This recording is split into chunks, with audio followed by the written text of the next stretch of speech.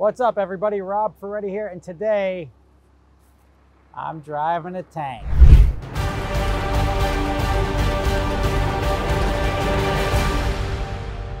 All right, so this is cool. This is an Abbott tank. I'm here at Drive a Tank in Minnesota. Minnesota's halfway across the country for everybody, unless you live in the middle of the country, and then it's where you live. But there's a company here that allows you to drive a tank, and when they reached out to me and said, would you like to drive a tank? And then they had a whole bunch of other words after that, and I was like, yeah. I did not read the rest of the email, and somehow I ended up here, and I'm gonna drive this among other things. Tell me, everybody that grew up, now YouTube hates tanks and guns and everything like that, so if you see this, send it to your friends, because let's stuff it to that algorithm. I mean, this is cool. This is like every guy and kid with the G.I. Joes and everything has wanted to play with a tank, and I'm gonna do that right now. I'd like to fire that gun too. All right, you said pedal on the left is just a dead pedal? Yeah, that's just there for your foot to push yourself back in the seat. Find that gas, get it a tap, let me know you found it. Okay. Now give it the stick. Off we go. All right, let's do it.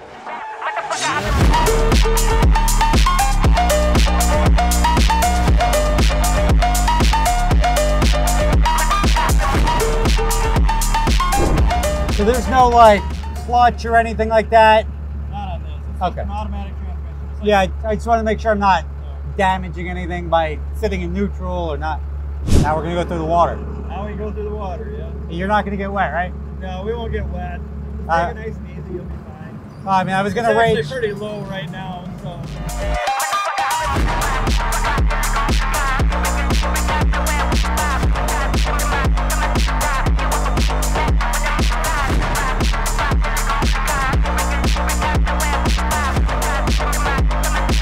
Oh, we're all wet down there. Figured the more water I could get on it, I thought it would be cool to have the water sort of wash over the top. There's a hole in my ship. There's my hole. That's where the water came in and went up my ass. Them pants. Try explaining that one to the wife. Which way I go this way, right? Yep, you're in that one. So easy to get into. I hear you just fine. I don't think I'm gonna need these anymore. All right. Okay. Okay. All right, so we're good to go whenever. Yeah. I'm a girly man. All right. Okay, same thing, second.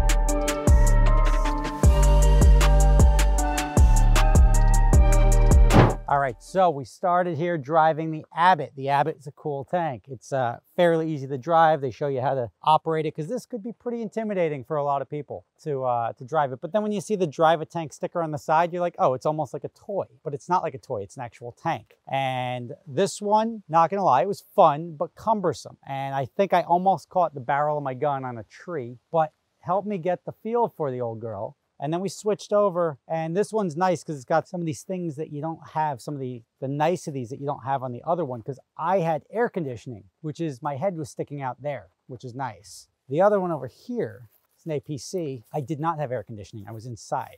And this one, it does have a front trunk, which is nice. You can put some stuff in it, you can bring your luggage with you, which is always good, but no gun. And no gun, no turret on the top, which means it's much lighter and it goes much faster. By pulling the left one, you go left. You pull the right one, you go right. If you have to go even harder, you pull it even harder. It starts by, and these are both automatic transmissions. It starts by increasing the speed on the one, and then it applies a brake to the other one if you have to go harder. And that's when you can make a harder turn. But I was inside working the controls and looking through a periscope, which I found this one more fun. It's much more fun to be in the front of this than the back of this, because if you're in the back, you're just along for the ride, or like get the shovel and go dig us out if we get stuck.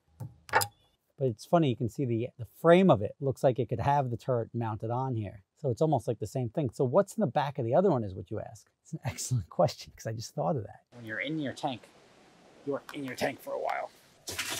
All right. Can you see all the way? Oh yeah, you can.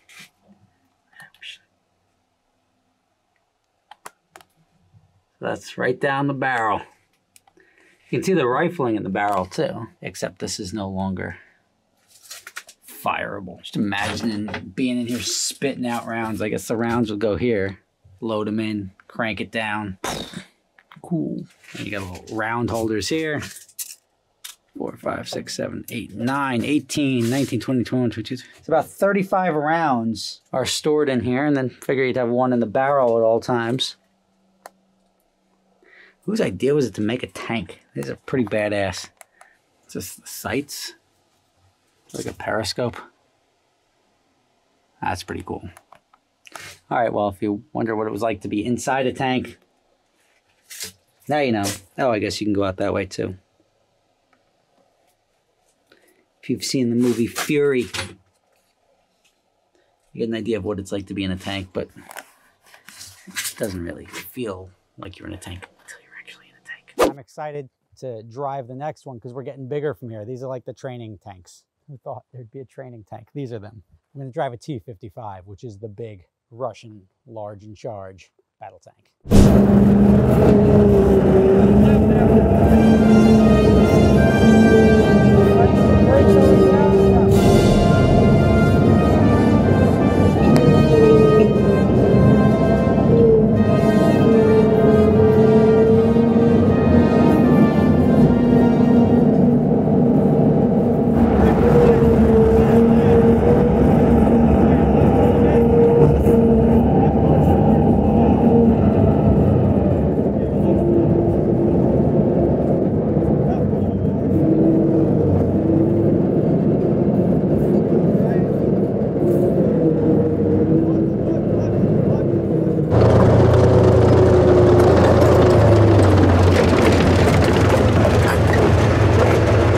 Nice.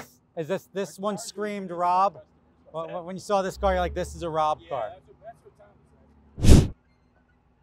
All right, so this car here looks like something I would use in a $500 car challenge. Instead, I'm going to use it for a tank.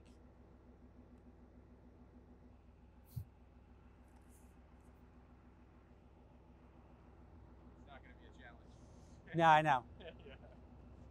Some say the Saturns are built. What is that? A Saturn? Oldsmobile.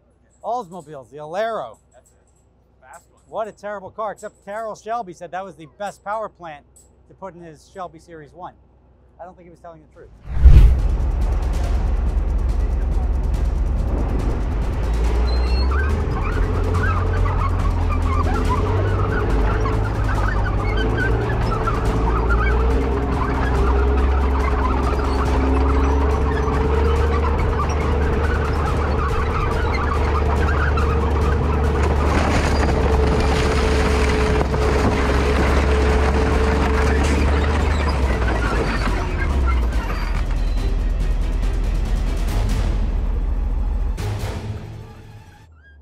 See, this is why they have the airbag recall. Those airbags should have gone off. I mean, the frame was rusted out anyway, so all of the guys on the internet, they're like, oh, I could have driven that car. Suck that one. Oh my God, it's got a baby's pacifier in it. Look at the history of this vehicle. This was somebody's safety car. Look at the baby clothes. Somebody's not really good at keeping things from going under the seats. See, here's the fanny pack to date the car. I didn't crush the fanny pack. At least I'm pretty sure the baby was not in it and it was just some crap. But look at this spare, held up very well. I'm the type of guy who wants to turn the key to see if it still starts. So if there was any doubt as to who would win in a fight, tank or car, you're an idiot. Tank wins every time. Now it's a true compact car. All right, let's go shoot some guns. All right, now we're gonna shoot this thing. Can we shoot it inside or do we need ear protection? So you see the tracks here, the Back to the Future tracks over the car. You don't even really feel it. It's not even like a speed bump. It's pretty cool. In case you were wondering what it feels like to be so big and, I don't know, intrusive or prodigious. this thing. There's still part of the car under the tank. Cool stuff. All right, I got my earplugs, things, whatever. Got a Barrett 50, which is just awesome. Shavam's got one of those, but he's never fired it. Got a saw, which is a belt-fed awesomeness. This is just a MP. What is that? Are we shooting that? That's the barking chihuahua. The barking chihuahua. Who doesn't like that? This is a Tommy gun. This is always good. The Dick Tracy style. This is a, what do we say was this? Chris Vector. Chris Vectors. That's cool. The bullpup guns are always fun. And then this MG42. That's cool. Let's have some fun. I'm going to see if I can hit the target 15 feet away. Wish you luck.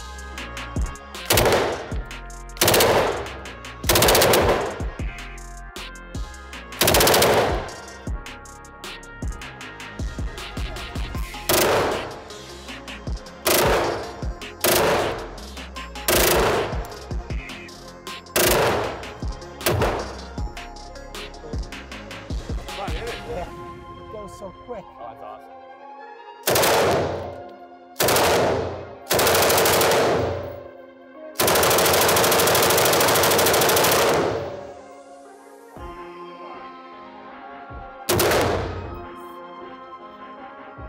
That's awesome.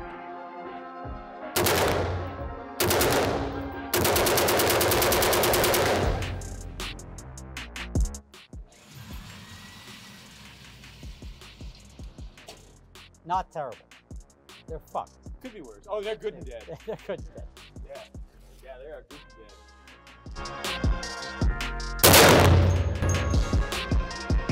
Got it. What we got? Let's see. I'm pretty confident about this. Pretty clean target. Yeah, 10 will work, huh? Oh, there you go. So, how was driving tanks, you ask? Clearly it was awesome.